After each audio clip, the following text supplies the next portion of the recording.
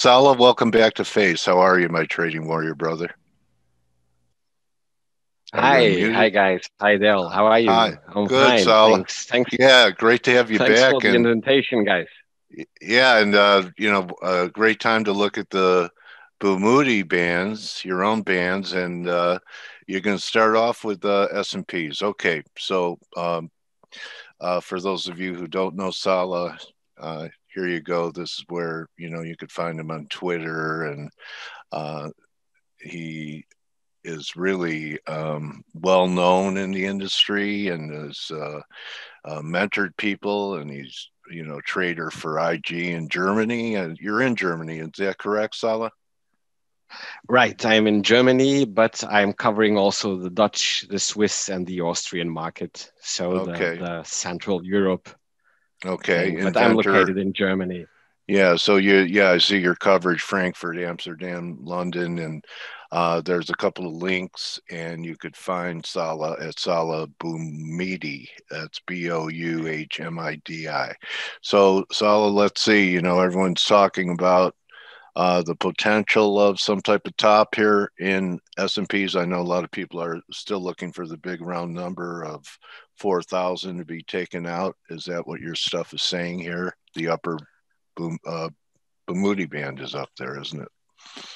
Right. This is the 15-minute charts, but I just want to sum up what the guys before me told, which is also correct. We have even the lower Bouhmidi band shows us right now that we really 3,130, something like this, is the lower Bouhmidi band from Oh, yesterday, okay. which seems to be a support at least on a short-term basis. But what I want to make clear from a seasonal view, not everybody is a friend of seasonal patterns, but we have some seasonal patterns that are really important and need to be talked about. So on equity markets, we are technically in a nice uptrend. Everybody Yes. talked before that, and there's no doubt of it. So people asking, of course, many times, when does an upcoming correction come? I think April is, from seasonal perspective, the best month for S&P 500 since 1950, and for the Dow Jones as well. We have an average return in the Dow Jones of almost 2%. We are still in a bullish mood and in a bullish trend. So what I expect is that, especially now, we are 2 days before Good Friday. No, Yeah. 3. Yeah. And this pre-Easter session is typically also bullish on the markets, that we have seen now on the DAX as well. And yesterday in the Dow Jones started really pretty well in the US markets as well. So that I think that April still can help the bulls to continue the trend. I And know then there is a, sell in May and go away this year, Salah? yeah, this could be possible. I'm not a friend of sell in May and go away, actually, to be honest, even if I like Why? to. Because May hurt your feelings and told you to go away? Exactly, Huh? exactly. Okay. And I'm maybe too emotional in that time, but no, I'm Yeah. just kidding. Okay. It's not. It's a kind of. I mean, to underline it, I like to deep dive in seasonal patterns, in seasonal trading statistics, combining them, of course, with technical analysis. But sell in May and go away, this is a media overblown seasonal pattern that you need to be careful with. So time changed and seasonal patterns also changed. So you can't directly say it's definitely May. But in this year, also 2020, we have seasonal patterns are coming back. And this is what I see right now. And I think that this trend will continue. At least I will not fight against April this time. And one seasonal pattern that I discussed with a lot of people that are asking me, hey, look on the reality. COVID pandemic is still lasting. We don't know what the reality will affect, how the reality will impact, how Corona, will impact on the reality at all. But the markets are going up. Of course, there are factors like monetary policy, Mhm. and etc. that is driving the market. But if you are really waiting on a correction, take, for example, a really interesting seasonal pattern that is known in the market, which is called the down Friday, down Monday effect. And I want to show you something right quick. Going back to the Corona crisis, the outbreak of Corona crisis on the markets. Right. So in February, March, and you can see we had in this outbreak, it was precisely a down Friday and a following down Monday. And then before we peaked higher, we made a new high. And then the upcoming Friday and the upcoming Monday have been bearish. And this was a warning signal, kind of saying, hey, guys, take care. There can be a huge correction. Vice versa, the bottom that we made here was even also strong Fridays and follow through Monday. Exactly. And this is let me ask you something, because you brought it up, because one of our good friends here who's been with us for a long time, he makes up cartoons to announce F.A.C.E. And I've been talking about Turnaround Tuesday for a long time. It's pretty much in the same pattern, only it's saying, the way you close Friday, usually get followed through on Monday, maybe into Tuesday's opening. So is it that kind of similar to what you're saying? Is on whatever way you go on Friday, normally you get followed through early in the week before there's going to be a change in direction. Right. This is something. Yeah, this is something what I observed, especially in the U.S. and in the U.S. equity markets and in the European equity markets, because of the correlation. And this is definitely something what I try to use as a conditional trader. I know it's really difficult right now, especially for beginners, saying, like, look on the reality, look on the markets. There is a huge divergence between what is happening in real life and what is happening on the market. So, but you need to be careful just writing only your opinion, because opinion on the market is, or trading only opinions, or especially your own subjective opinion, could be really dangerous in a environment like we have right now. Use technical analysis, and this is something what we can see also on short term. 21 EMA and the 55 EMA, two EMAs that I use, Fibonacci numbers, actually, they shown us great support in this up movement. And so this is something what I wanted to summarize, at least for equity markets. I'm somebody who still says this trend continuation can be extended in April.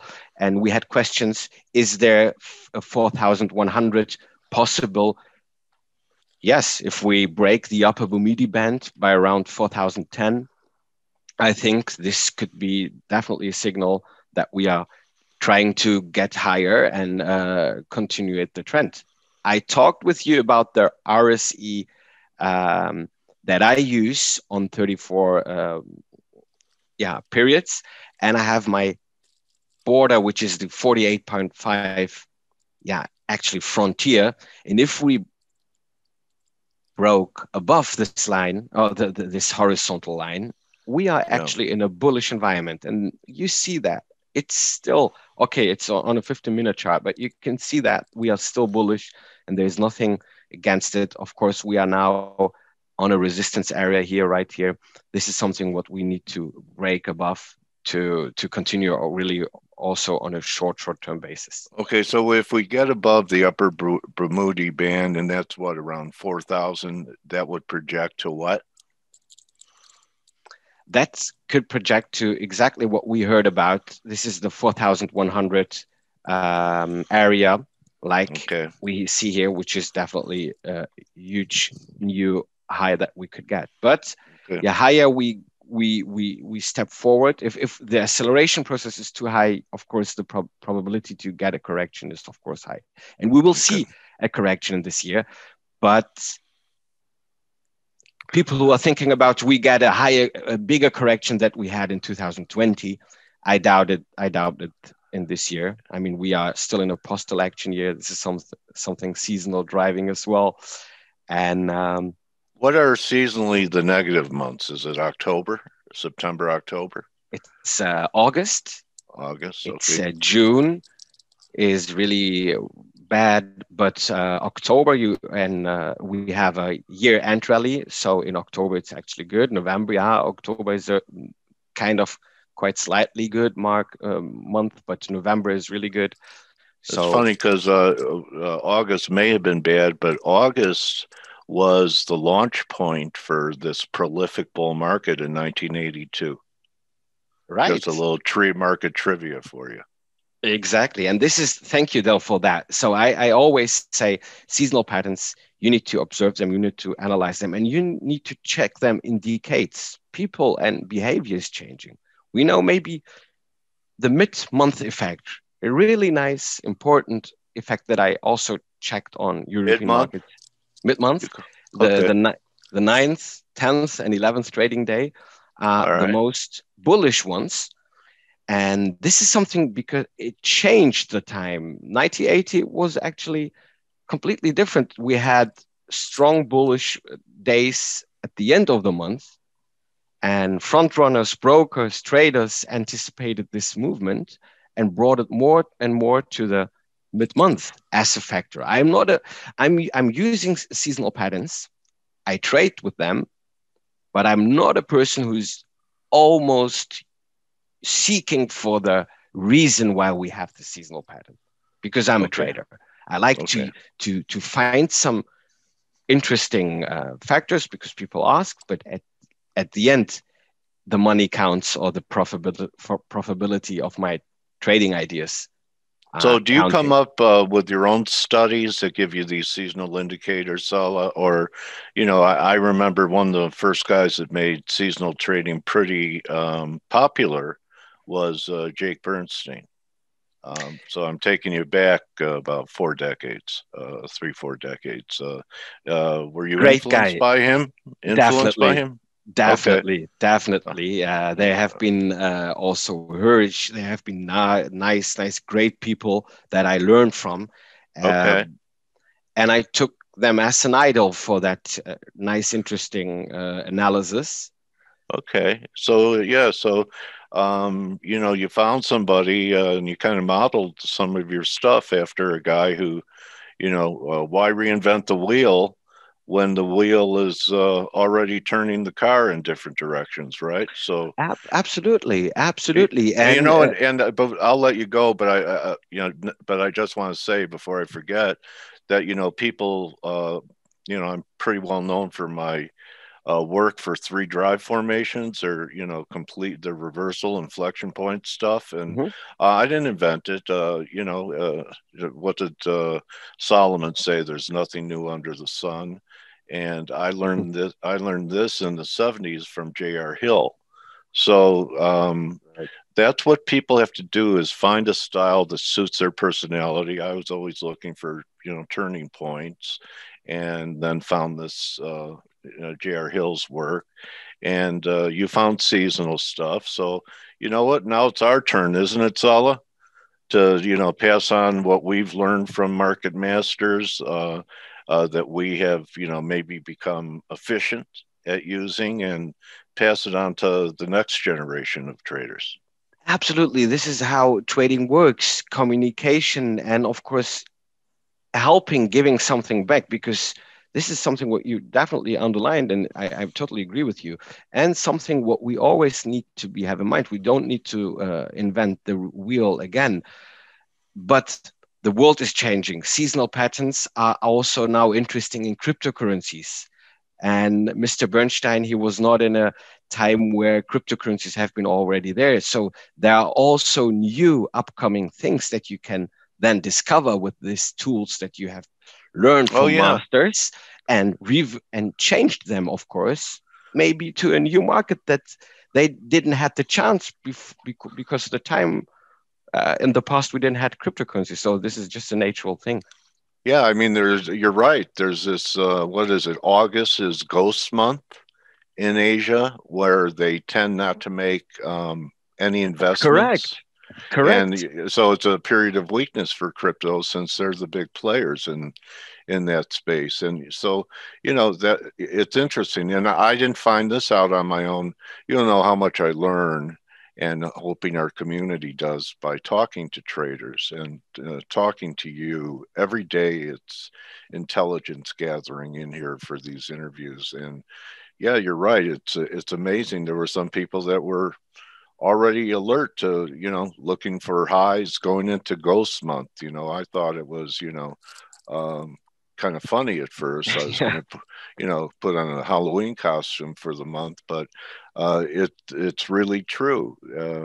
This is kind of like what the old tape readers used to know, or, Absolutely. right, buy on Rosh Hashanah and sell on Yom Kippur, all of these type of, seasonal things that have to do with what people are doing, because the market is people. Indeed. We are the market, in Yeah, other words. yeah. So Salah, yeah, the Bouhmidi bands that you created, um, are they in any way like a derivation of the most famous bands? Well, there's a few like Keltner and Bowley, but what drove you to come up with your own proprietary band technical indicator instead of using what's on everyone else's MT4? Yeah, great question. If we look on indicators, we know Bollinger, of course, which is in volatility indicator. We know Keltner channel, the RTR, the average true range, all Yeah. nice volatility indicators. What I missed was that those indicators only used historical volatility. So the volatility of the price, the fluctuation of the price from the history. So if we go Okay. back and would calculate all the deviation from the mean of the price, You're going this is what left. exactly. All right. But what I did is I used the implied volatility. Okay. So I used the VIX as the underlying, as a second variable to calculate a bandwidth by using implied volatility effects. Okay. They create this bandwidth, and this big All right. difference is that I try to use the option market, the changes on the option market of put and call ratios. This is influencing, of course, or impacting the volatility bands or the Bouhmidi bands. And I created a lot of strategies because you can use them as a mean reversion. We can see it here last week. We started pretty well in the S&P 500. We tested the upper band, and then we closed at the end, A, in the Bouhmidi bandwidth, and B, the test was not successful and we broke back into the bandwidth. So days where we see a really hard break up or break down, these are days where the implied volatility is massively changing. So by other words, saying people on the option market are completely changing their strategy, their behavior, their hedging purpose. So something is happening on the option market. This is what it's telling me really easily described. So this is something what I use for trading the market by using the Bouhmidi bands as invisible resistance and supports. Okay. All right. So, what's been moving the market, even though it's been going on for a while, but finally really began to accelerate, were yields, supporting the dollar, Correct. pressuring metals. It's all about yields. Any view on where we are? I've been thinking for a few weeks or so that they would begin to relent a bit, but looks like they might even be making a charge here for try and post another new high in yields for this wave. Any view on interest rates here? Yeah, I think they're gonna post a new print a new high, and then we're gonna see a correction back, because I think this yield uh, topic is driven a bit too early and too euphoric. So I don't see any long-term view, or actually for this year, I don't see any huge possibilities to see a higher yield increase that we have seen right now. So we are right at the top for the first, I think, because there is too much pressure on in different other factors that could stop this movement. Okay, and do you feel the same way about the advance that we're having in the dollar so far? Just kind of temporary with yields, and it'll back off again once yields begin to relent. Exactly, and we can see at night. We already talked about it in this episode today about this downward trend in the euro, which is absolutely correct, especially and comparable also to gold. I talked about it end of 2020 already, that there's a huge possibility to start a downtrend, and this is absolutely that what happening in euro. Dollar is trending. We have seen a significant bottom actually in the DXY before at the beginning of the year, and it started going better. So I think dollar will get more movement. So I think that this downtrend will continue in the euro, and especially also in gold. 1,600 is a really good line where we can see. I keep hearing people, I don't know, you're there, boots on the ground, about an upcoming euro crisis that could be the catalyst could be some problem at an Italian bank starting in April. Are you hearing anything about some type of systemic risk coming out of Italy, or political risk about leaving the euro coming out of that part of Southern Europe? I mean, these are topics that are not new, and they always flash up if something is happening in the market. I don't think that they are too careful. We don't need to see them too carefully. I think, of course, these are topics that always come. The banking problem in Europe, especially in Southern Europe, is known, and this should be not a surprise. But I don't think that we've been hearing about the death of the euro for, I don't know, 15, 20 years. Right. Because it's not a federal union, it's a monetary union. Absolutely. Big difference. Okay. Yeah. So do you think that this, I'm thinking around 1,600, 1,550, gold might be the time to start nibbling at that level? You have any Bouhmidi bands longer term, like on a weekly? I use the Bouhmidi bands also for gold, and I totally agree with you. I think it's loading up. There you go. But here we go. Yeah. But we can see right now we broke out of the Bouhmidi band yesterday, and this was definitely also a volatility trade, because saying, hey, we are not coming back, guys, and the moving average is all drawn to the downside. So there was not a mean reversion day in gold, completely different, and it seems to accelerate the process. Down 1,600 is the next support level for me, even if we see here a short pivot points on 50 minutes. Okay. All right. So I really like your analysis, Salah, and enjoy having you. Someone's asking if that's public. Can they get that indicator from you in some way? Yes, of course. They can just use it on TradingView. It's public, so everybody can use it. Just visit my Twitter at Salah Bouhmidi. It's pinned directly on as a post, so you can click on it and use it, of course, and send me feedback. Give me some opinion about it. I'm totally free for that. This is something like Dell said, communication is the key. Let us discuss, let us help us, let us create ideas. Appreciate your giving spirit, Salah. And thank you. Coming here and sharing it with us and giving us some points to consider in our trading plan. And I want to thank you, my trading warrior brother, for returning to F.A.C E, and hope I'll be able to talk you into doing it again a few months down the road. Thank you, bro. I'm always happy to be a guest with you guys, and I love it. Like Okay. ForexAnalytix. Thank you, All guys. right.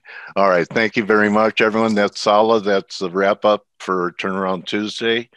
Join the team on the Morning Edge. And remember, whether you use bands, whether you use resistance, you can always have those, but it's most important to count your blessings every day.